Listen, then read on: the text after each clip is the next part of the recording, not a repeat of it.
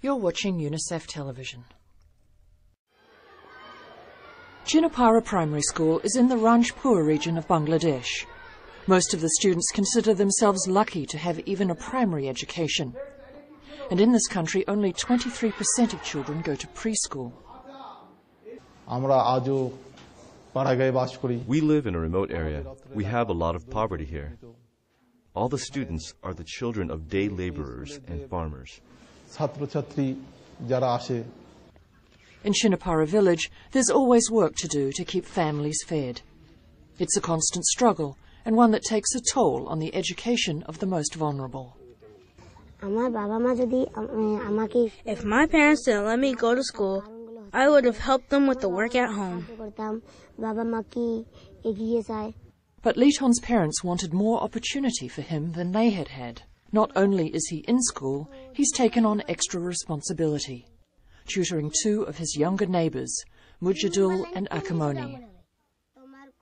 Lessons are fun. The younger children learn rhymes, the alphabet, and the names of colours and animals.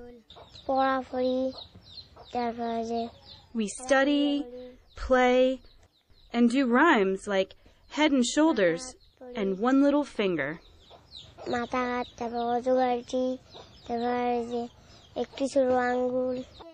Without their knowing it, Liton is getting the younger children excited about learning and preparing these preschoolers to enter primary school on time and with confidence. It's a far cry from the lives of the children's parents, who were forced to leave school early and have scraped by ever since. Akamoni's father owns no land and has few prospects of making money. Aki is studying with Liton. She's doing very well. She studies at home with him. We think this is great. That's why we let her be part of this program. Called Getting Ready for School, a child-to-child approach, the program was launched in 2007 by UNICEF and its partners. Its goal is to provide supplementary and cost-effective early learning to the most vulnerable. A year ago, it came to 30 schools across Bangladesh, which was selected for their high dropout and low school completion rates. It's already filling an important gap in the Bangladeshi early education system. The most important thing for this innovation is that it is less costly, it is very much flexible, and as it is community-based, so everybody can see the changes. Liton and his fellow facilitators tutor their students once a week. Their own teachers provide careful support. Every Thursday at 3 p.m., I meet with the young facilitators. We go through the support texts and we discuss them. The principal and other assistant teachers also join us. The program benefits facilitators as well as students, giving them status in their community and helping them to define their own educational goals. Yes, I have improved. Since going to the child-to-child program, I've learned a lot. My reading is much better. That's been very good for me.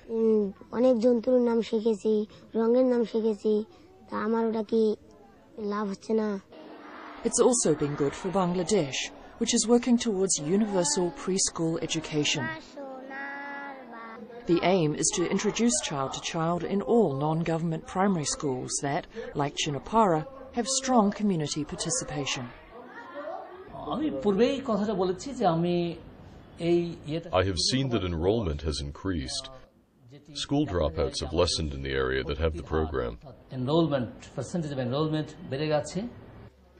Even though he's just 10, Liton now knows the long-term importance of education. He hopes to complete his schooling and go into the armed forces. Before getting into the child-to-child program, Liton was slow in his studies. Since he's been involved, he's much better. He gets more answers right. Before I would need to show him, now he can manage on his own. But despite the simplicity and low cost of the program, more help is needed if children like Akamoni are going to overcome the obstacles of extreme poverty. I hope that Aki will grow up educated. I hope to see her become a doctor, but I don't know how to make it happen. I'm poor. How will I pay for her studies?